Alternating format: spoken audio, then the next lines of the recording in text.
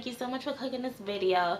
And as some of you may know or may not know, Dr. Wayne Dyer has made his transition this week, and I am so grateful for all the value he added to this world.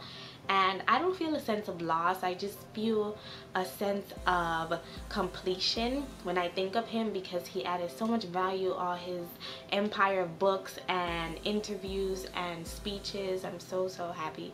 And I was listening to his interview with Oprah this week about manifestation, and how she asked him about the difference between law of attraction and manifestation, and how he explained that, you know, it's not so much about just thinking about the same thing and just drawing in things. It is about being in tune with your source. And this resonated with me because I was like that in the beginning of my journey, where it was so much about the visualization and about attracting this, and I was still in that mindset of, if I attract this, if I manifest this, I will be so happy, I will feel so complete, I will feel so light, you know, I will have all these feelings of excitement and ecstasy. I was stuck in that mindset at the beginning of my journey. And as my journey continued, and as I began to fall in love with myself and release, you know, all the negative things from the past and develop new beliefs, and just meditation, practicing gratitude, living in the moment, exercising, doing yoga. As my journey got deeper and deeper, I started to acquire these feelings I thought I would have once my goals manifested. And it really surprised me, and it really brought me so much joy, because I'm like, oh my goodness, you know, here it is. I'm so happy, I'm so joyful, I feel so at ease, I feel so peaceful. And a lot of the things I said I needed for these feelings to come about wasn't even in my life. And it brought me such a great awakening, because I realized so much that what we're really striving for is the state of being. You know, we want the beautiful cars or the relationship or the home or the money because of the feelings they bring. And once you have these feelings, you will no longer feel attached to them manifesting. You will no longer feel desperate. You will no longer feel like you need them. You know, you will no longer be waiting around seeing what's manifesting, or labeling your worthiness on whether or not you have a lot of things or a lot of your goals has manifested. And that is what I love to teach, and that is what I love to encourage everyone about, is become happy without it. Find your happy place. You know, it does take practice, because, you know, going through a lot of negative things in the past and growing up on negative belief systems, unwinding all of those things takes time, because you didn't develop those belief systems overnight. You know, it took years of repetition. Don't expect, you know, overnight results. Don't be so hard on yourself about becoming happy overnight or feeling at peace overnight.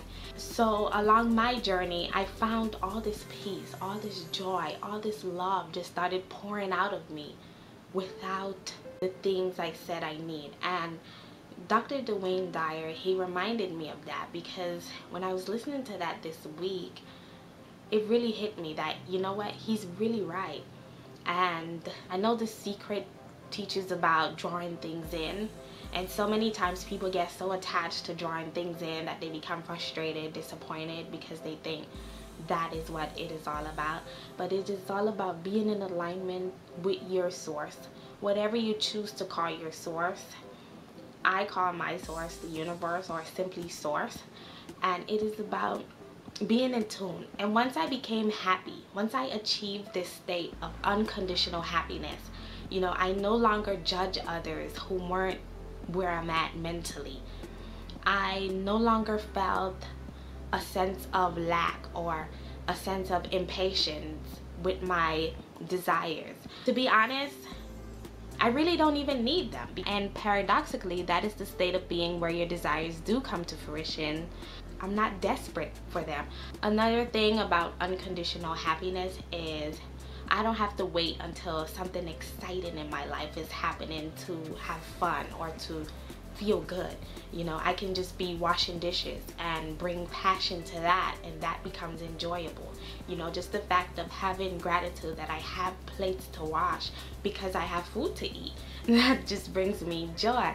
And I feel proud of myself. I no longer feel like I need to prove myself to others. I no longer feel like I have to hide my beliefs. The state of unconditional happiness has brought me so much peace, and I don't feel a sense of pride so much. You know, I'm more open, asking questions, and I realized that I stopped caring so much about what other people think of me. Like, I start wearing my hair how I want to wear my hair. I start wearing clothes I like, and you know, acting the way I want to. And I started seeing the miracles in my life right now, in the present moment. I started being grateful for where I am with what I have, and just viewing everything as a miracle. Because believe it or not, wherever you are in life or whatever you have, there's someone out there who's dreaming for all that you have, who's dreaming for your exact life scenario. And being happy has allowed me to view others with compassion instead of, you know, being upset at them or ridicule them, looking down upon them because they're not doing the things I'm doing, or they're not as happy as I am. So thank you guys so much for watching this week, and I will see you next week. Bye.